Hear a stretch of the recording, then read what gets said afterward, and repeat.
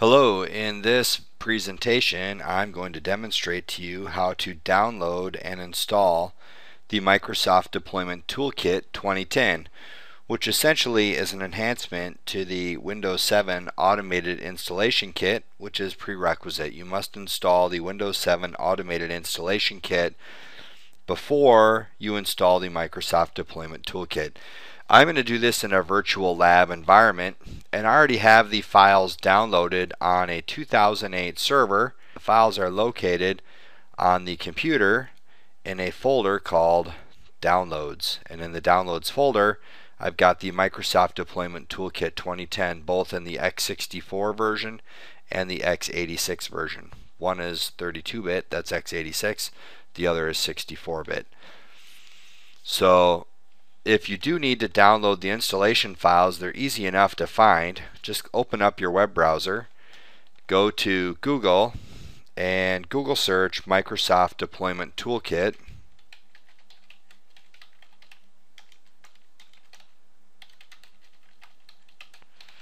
Download. And click on Download Details for the Microsoft Deployment Toolkit.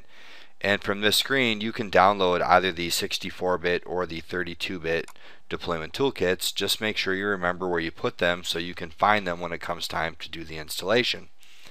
So I'm going to go to my Windows 7 virtual machine, which is where I'd like to install the Microsoft Deployment Toolkit, and I'm going to go ahead and browse to my server. So I'm going to type //rwdc01/ downloads, and I'll hit the enter key, and now I'm just going to go ahead and double click on the Microsoft Deployment Toolkit 2010 x64. We go into a preparing to install mode, which may take a little time because I'm installing from a network location. Once the wizard appears, welcome to the Microsoft Deployment Toolkit 2010 update, go ahead and click on Next. Accept the terms of the license agreement and click on Next.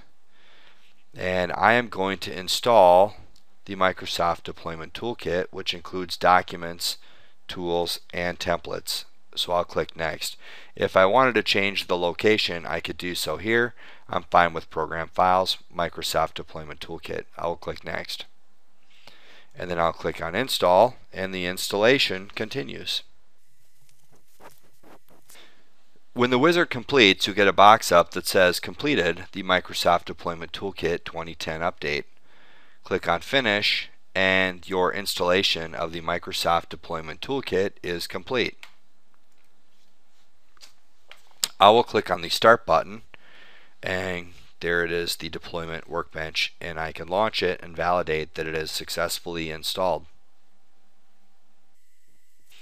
So here is my deployment workbench, indicating that it has been a successful installation, and this concludes my presentation on how to download and install the Microsoft Deployment Workbench. This has been a video brought to you by BrickHouseLabs.com. Thanks for watching, and I hope you enjoy future videos.